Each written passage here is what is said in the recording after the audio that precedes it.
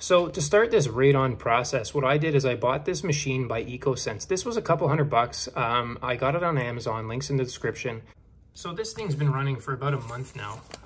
And what it does is it just runs in the background.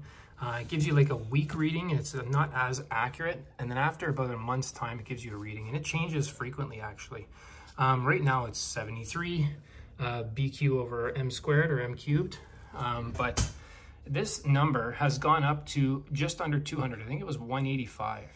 And the recommended levels are like anything over 100 you should try to address. Anything over 200 you should probably try to address sooner than later. But it's fluctuated anything from, like, right now it's quite low at 73.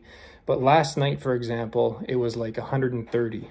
So it fluctuates all over the place. So just to be clear though, I am not a licensed radon guy. This is kind of what I came up with all of my research, clearly with these tuck tape things. I'm sure if I hired somebody to do this and I saw tuck tape on my vents, I wouldn't be all that impressed. But for me, it's perfect. And you know what? The price was right. I think I'm $400 or $500 for this thing.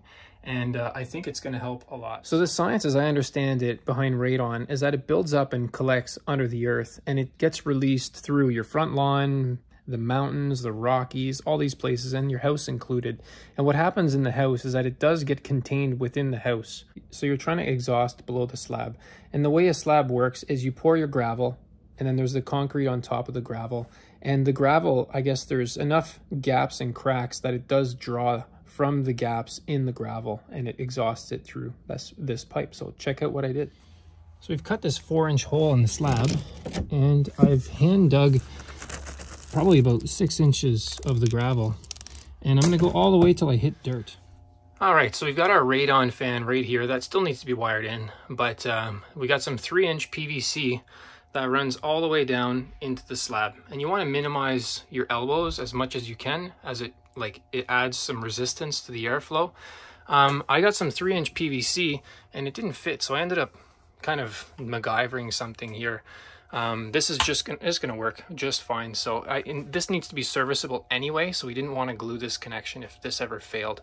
So this exhausts right to the exterior, and I've got a special louver out there. But it's just, I got this thing on Amazon. It was a couple $100, and I got another $150 worth of pipe.